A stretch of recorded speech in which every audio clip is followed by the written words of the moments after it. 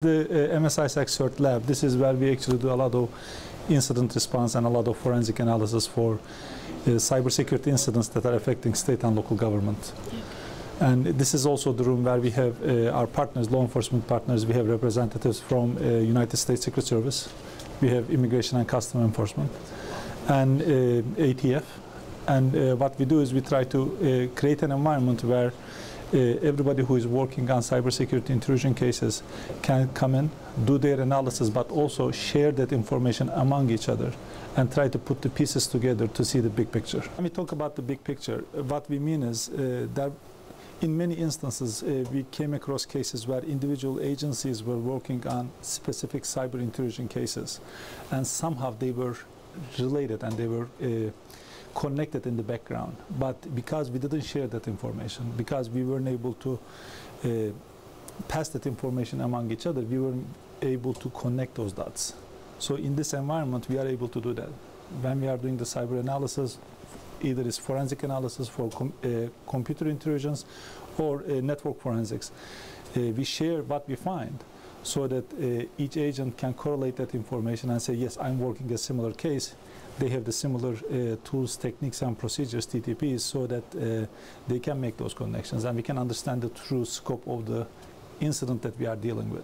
And we have came across many cases like that where we were able to turn a small case into a very large nation-level intrusion case. You said you just right here have come across a number of different cases that have led to national cases.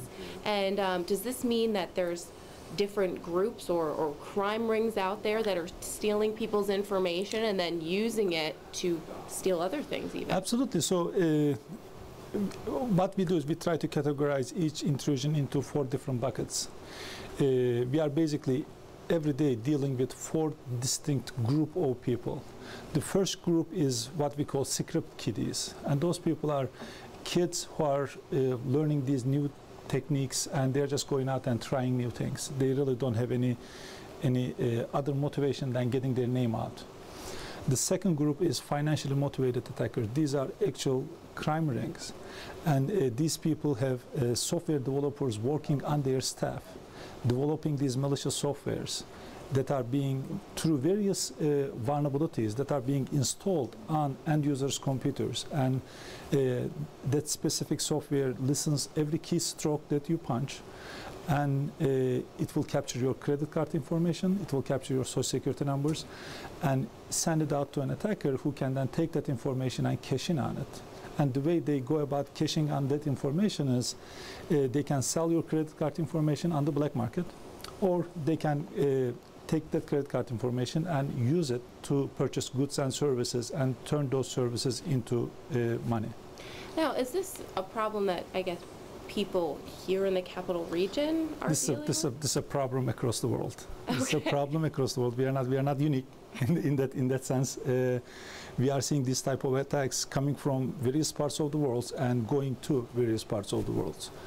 I was talking about the different groups we are dealing with. The third group is the hacktivist groups, and these are the groups that really have a political agenda and they are going about pushing that agenda across the internet. And the fourth group is the more serious group, which are type of attacks that are sponsored by nation states.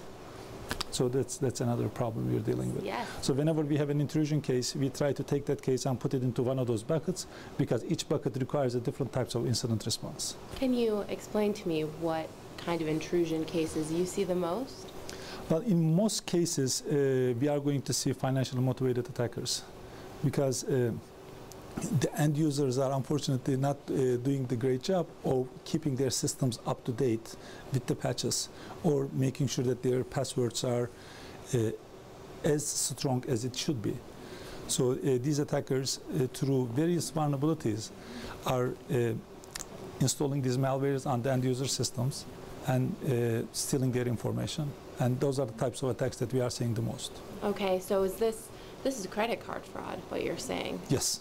Okay, so they're using different sorts of software to hack into other people's computers to steal their information, their credit card information, their bank account information, right. And that way they can take that and put that on maybe, let's say, a a random other credit card and then use that credit card. Exactly. So Okay. that's one way of cashing in on that information. As soon as they steal that credit card information, they can actually produce hard credit cards that they can take and go out shopping and buy goods and services.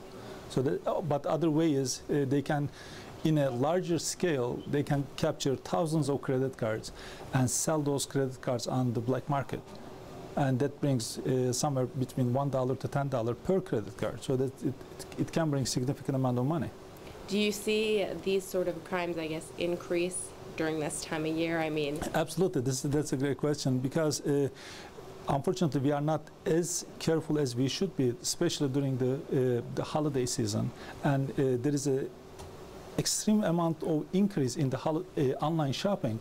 We see a huge increase during these 3 months of the year. well, what is this room that we're in right now?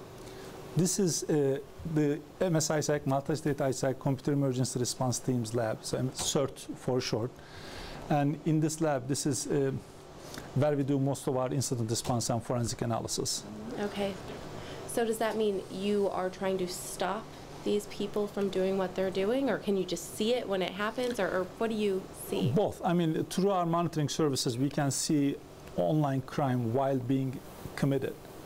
Or in certain cases, we can see it before it's committed, because people like to talk about this kind of stuff. So attackers, we monitor different chat rooms, we monitor various online forums where attackers like to share that information, and we can pick up on the pieces and say, okay, this is where they're going to attack next. Let's contact them next, make sure that their security level is up to date so that they don't become compromised. And lastly, unfortunately, compromises are occurring, and this is the place where we actually do analyze the evidence that's available to us and answer the questions as to who came in, when they came in, how did they come into your network, and what did they take away from your network. So these hackers, are they from across the seas, or are they here? And hackers are from across the world. Mm-hmm. But I guess if we need to put some characteristics around them, we can say that most of the time they are coming from